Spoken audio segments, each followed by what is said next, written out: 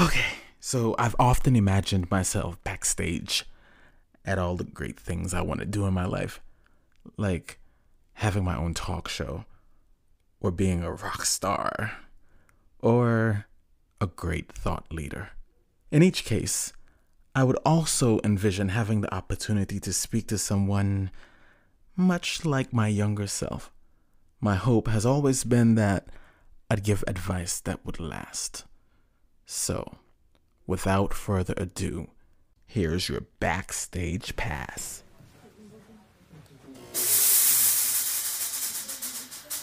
So, I'm backstage right now with only minutes to spare. And I've asked the crew members to leave, the ones in charge of makeup and hair. I wanted a minute alone before I step out of my comfort zone, for I'm about to perform on the stage of possibility. And with me walks a new energy. God has lifted me to a new place in time. Now, it's my responsibility to shape that destiny of mine. I speak of one vision with many dreams, and I bring one message with many themes. Think of this as a masterclass, because you now have all access. This is your backstage pass. Take a walk with me. Let's go on down. I will introduce you to the possibilities which surround it. So listen, one of the first things I want to tell you is that you have to dress for the success you expect to meet. But understand that no matter how good you look, the wrong attitude will make your wardrobe incomplete. And I've lost 20 pounds just watching what I eat, because I stopped taking in the negative connotations people try to feed me through their so-called constructive conversations. I have them on the TikTok. And when their time is up, their boats will dock. They try to make you feel bad about your decision, but they will never win if you make consistency your religion. And they'll come at you saying, don't burn your bridges. But if the bridge is missing its support or suspension, then you have every right to look at it with great apprehension. Okay? So, but listen, they're playing my theme song, and that's my cue. So I really gotta run along now. But remember, dreams come true. Life as a spiritual being through a human lens, having conversations with God about so many things. In this special behind-the-scenes episode of the podcast, you get to be an ear on the wall in our meeting with our new producer as we talk through the thinking of some of the latest episodes and the making of the newest edition of the podcast called Dear Oprah. We'll be right back after this short break.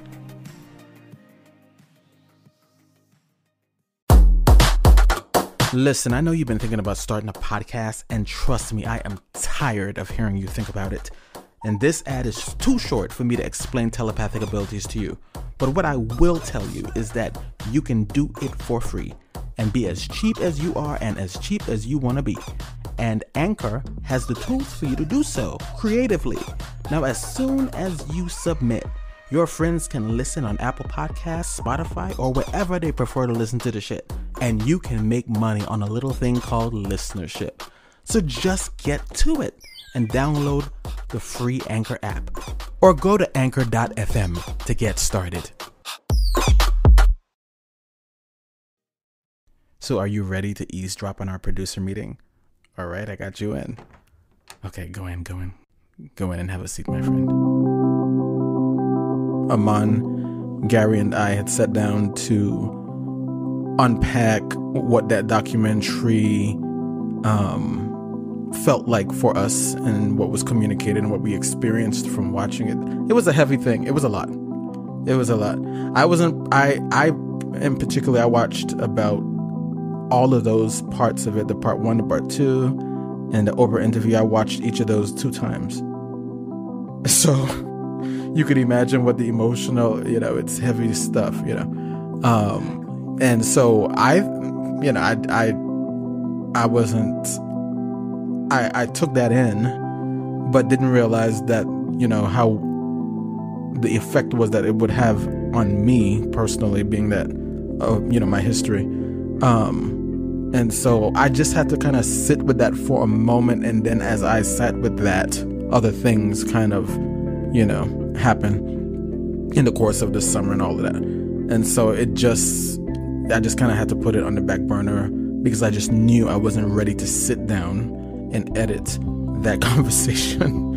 Because, when you go through that process, you have to get back into, for me anyways, in the way I produce this podcast, I have to get back into the emotions of it so that even in the editing of it, I can be as authentic as I want to be in telling, the story, even from the producing part, so I knew what it was going to take, and I just knew that I didn't have it to give. I couldn't go there at the moment, but the intention for doing what we did was to start this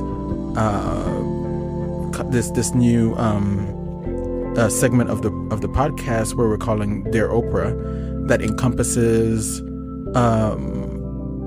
the column that I'm writing called Dear Oprah for this Facebook group that we have, that's now, as of this recording, more than 40,000 members strong and rapidly growing. So I decided that I wanted to do some original content that would be exclusive for that group, but also, for my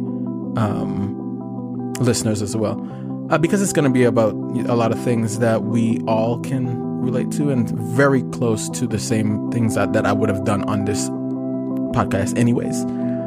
So I thought it would be a good marriage, so to speak, of content and fusing those together.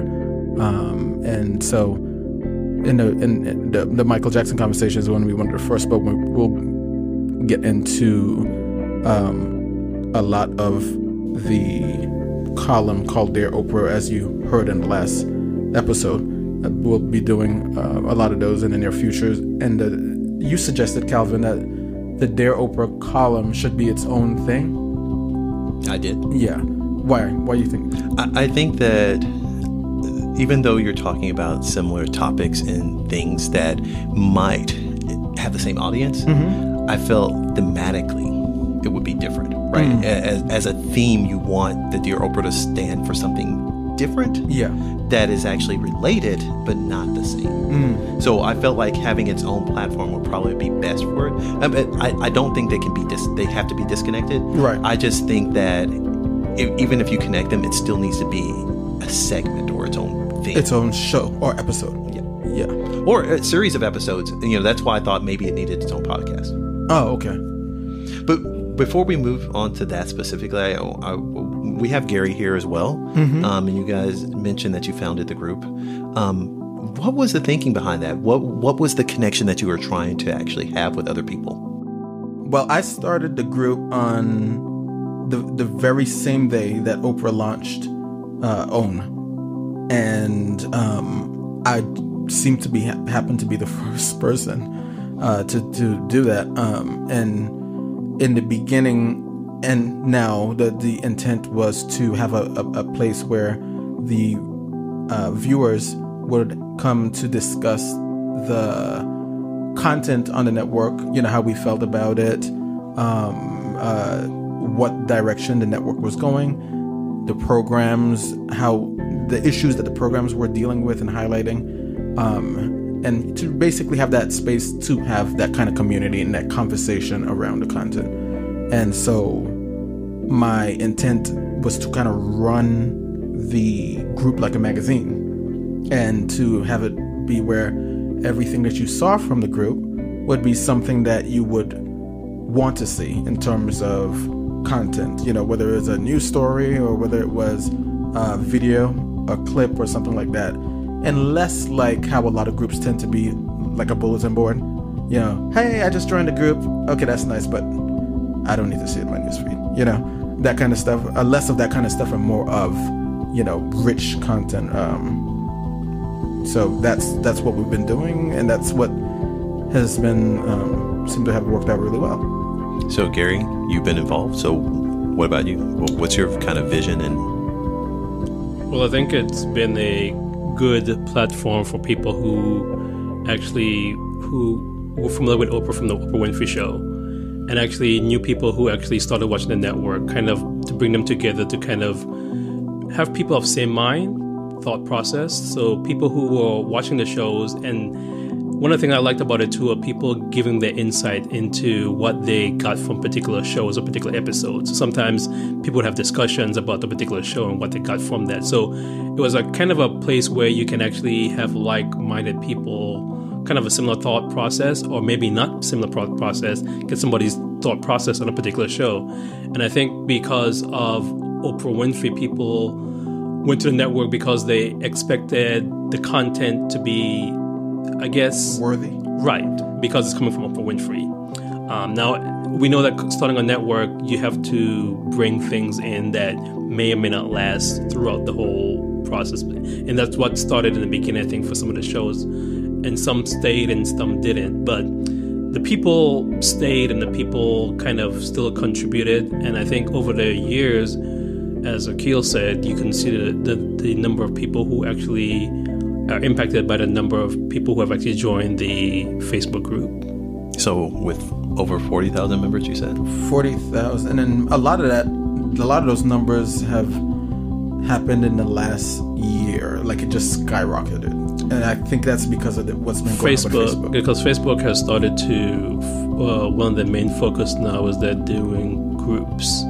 So they're putting groups now at the forefront of the platform for themselves to get, their focus is to get more interactions with their members than to people to be isolated. So they're trying to get people to have things that you're interested in, to form groups or figure out things that you may not be aware of. Okay, based on what you're watching or based on things that you have selected of shows that you like. If you have 5 Oprah shows in your favorite shows, they might suggest, hey, you might want to be part of this group. Mm-hmm. And that's probably helped on part of the growing of the membership too, because Facebook has pushed the groups on the platform. So as the people who are running this group, though, what's it like managing a big group like that? Listen, that has been one of the most tedious day-to-day challenges, because you get so much spam and everything that you could imagine just coming at you, like the Russian robots. It's crazy. And we have one lady who's been really consistent in helping me do the moderating, but I'm hoping that we have some more people as time go on, because as the group gets popular, as it's getting really, really fast, you need more people to help, or otherwise there's sometimes where I've gone into to approve new people. One day I'll look and there'll be less than 100, and the next day it'll be 600, just in that short space of time, And so we've seen, looking back over the insights, the group insights, like 10,000 people in a month, has been happening. That's where it's trending towards. Like, that's a massive amount of new people, and then the engagement also goes up with that as well. And the columns, the Dear Oprah column that I've been doing in the last 3 months, I have never, and I've written for online newspapers in the Virgin Islands and such, doing columns and stuff. I have never gotten that kind of level of feedback ever in doing writing and stuff like that. And so you can tell that there's a real hunger and presence there for people who are very engaged with what's going on in that group. So that's very positive and very encouraging to see that they're being impacted by it. The messages have been awesome. I think I probably should share some of them as as part of this whole Oprah content, but it's been really interesting. So I did have a question specifically about the Dear Oprah. Mm-hmm. So what's the inspiration behind that? I mean, what made you decide that you wanted to take that extra step instead of just moderating a group, but actually writing and talking specifically to Oprah? So, one of the things that I love about O Magazine is the What I Know For Sure column, where, Oprah talks about a lot of things that inspires her, and the wisdom that she draws from her life and her experiences and so forth, and how she's making sense of that. And so the Dear Oprah thing, I think it's unique in that you have someone who's watched the show for 18 years that it was on the air and has continued to been I would say raised by the show in many ways, and now supporter of the network and all that. For me to be able to write something like that and in a way reflect what I've learned for all these years, being a part of the Oprah world, so to speak, and learning from her and so forth, and now as an adult speaking about that in the way that I make sense of what's going on in my life in relationship to so much of the wisdom that I've gained over the years from watching the Oprah Winfrey Show and having that be a part of my, open letter to her. And it's also thinking about what Super Soul Sunday is, where Oprah kind of likes to have these really deep spiritual conversations with authors and different cultural figures about their lives and their, what they're going through and so forth. It's also that type of content. And I think that if she ever happened upon any of these letters, that she would appreciate that that type of open letter, that where it's actually very what's the word, cerebral and spiritual and authentic and naked. In terms of the things that I'm talking about and expressing. Yeah, but you're not really just talking to her. I mean, it seems to me, like you said, it was an open letter, that I thought it was refreshing that anybody can get this message if they're so inclined. Yeah, if they're so inclined. Right. It's good to know, especially from the comments and from what you just said, like people have been saying that, they feel it, what I'm saying. And that it's because I know that one of the things that I am here for in my work and through my work is to probably to be able to speak some of what people aren't able to say sometimes with what they feel. And I think through my poetic literature, I've always gotten that type of feedback. Like people are saying that, you spoke the words of my heart. I didn't even really know how to say that like that. But when I read what you wrote, that felt so much like what I feel, And so that's always a gift to be able to hear people say that, and it makes it, in a way, everything that I've had to go through in order to be able to say it, worth it, because it doesn't come easy, because you actually have to have lived some things. Right. And back to your point earlier about the chaos, what's your tagline again? Oh gosh. Shedding skin, sprouting wings. And about time we get back to that. Yeah. So we have, and we intend to continue to do that.